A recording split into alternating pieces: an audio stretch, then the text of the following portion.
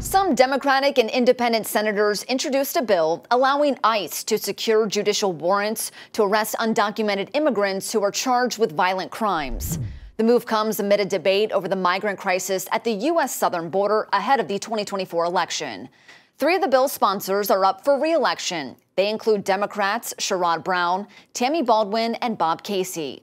Senator Chris Murphy of Connecticut argued the bill is needed, saying, "Even though we know immigrants are less likely to commit crimes than Americans, it is also true that there are times when ICE needs to take custody of a non-citizen accused or convicted of a serious crime."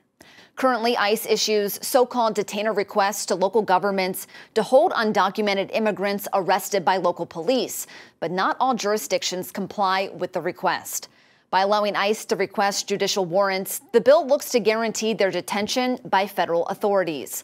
Murphy says the Democratic proposal is different from those of some Republicans, which aim to ban sanctuary cities or allow local police to detain any person suspected of being an undocumented immigrant.